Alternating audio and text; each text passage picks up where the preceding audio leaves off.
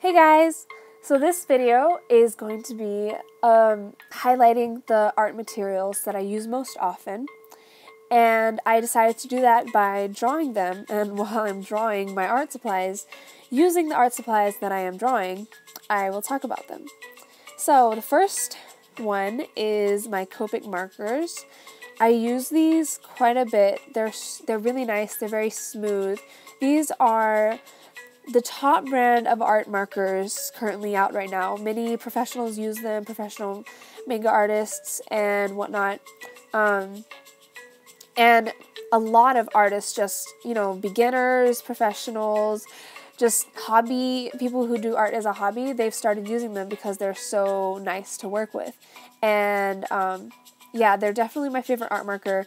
They are very expensive. For example, I get them at Michael's for about $8 a marker. You can also get them at Blick Art Materials. You can find them online. And those are cheaper. So I would suggest doing that. And you can probably get them on other online websites as well. But the reason I like them is because they blend well and they're very smooth, and they have a nice design just in general. And yeah, there are so many colors also.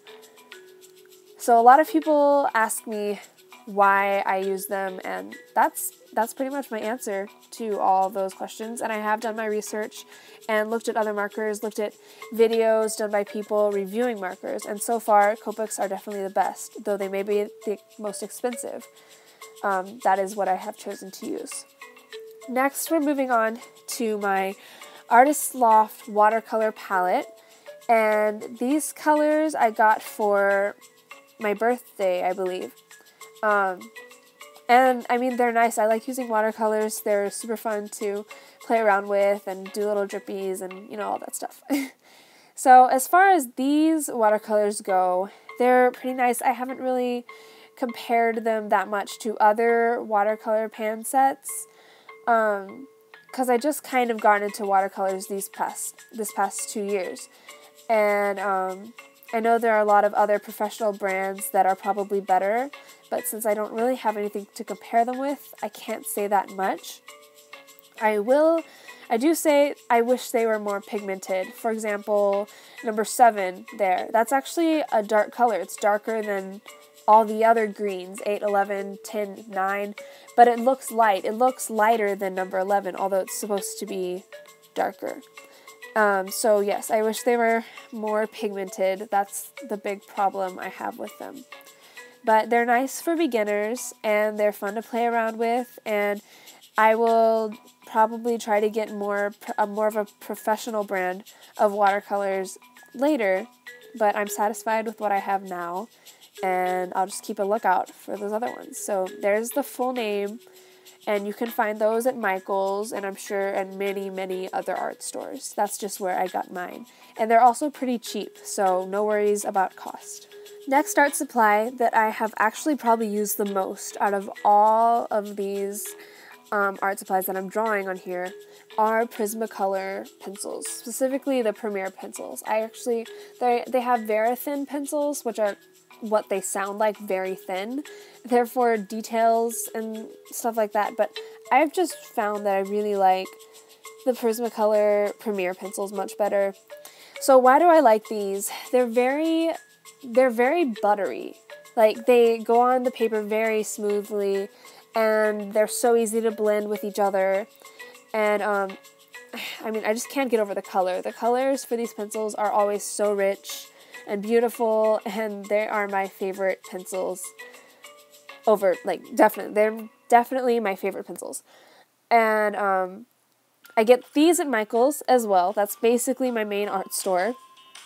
And here I'm just doing it up close because you couldn't see the colors very well in the video, like the time-lapse video. But yeah, I get them at Michael's. They're a little over $1.30 for each pencil, and you can also get them in sets. There is a cheap set, 24 piece, I believe, at Walmart, and it's a lot cheaper than it is at Michael's. Okay, so here is another art supply that I use a lot. my Copic Multiliner. Okay, so when I first got these, I really liked them. They were just really nice pens, and I like Copic, so, you know, I had high expectations for them. But I don't know if it's the way I've been treating them, which I don't think I've been treating them badly, but they started kind of running out of ink, and the tips have started getting messed up, and I don't know if that's my fault. Maybe it is. I don't know. And they seemed like they were running out of ink, but it seemed like it was kind of too soon for that. So I was, you know, shaking them a little bit like you do with a lot of pens. And apparently doing that caused it to start leaking out of the bottom. So I'm constantly, as I use them, having to wipe off the end of the pen because ink just is pouring out of there. And I don't think that should happen. I don't know. I'm going to try a different brand next time I get pens to see if that makes a difference. So let you know what happens there. So this next art supply I'm working on is my Jelly Roll pen, and these are just so beautiful. I always just get the white one because that's what I need. I use it for highlights and eyes, highlights just in general, highlights, like erasing my mistakes. If I go outside the lines, just get yourself a white gel pen, and I recommend Jelly Roll because they're amazing.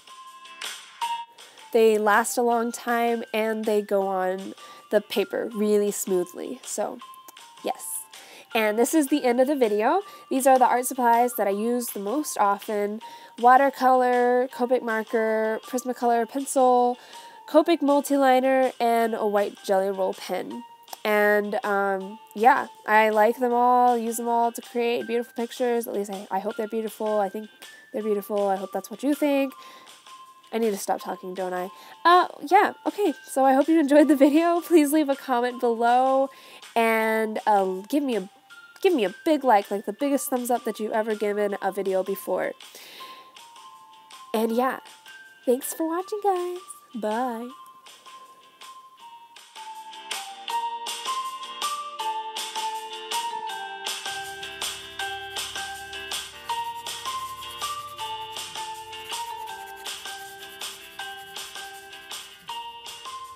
And then his tie is basically black except for the little stripes it has on it.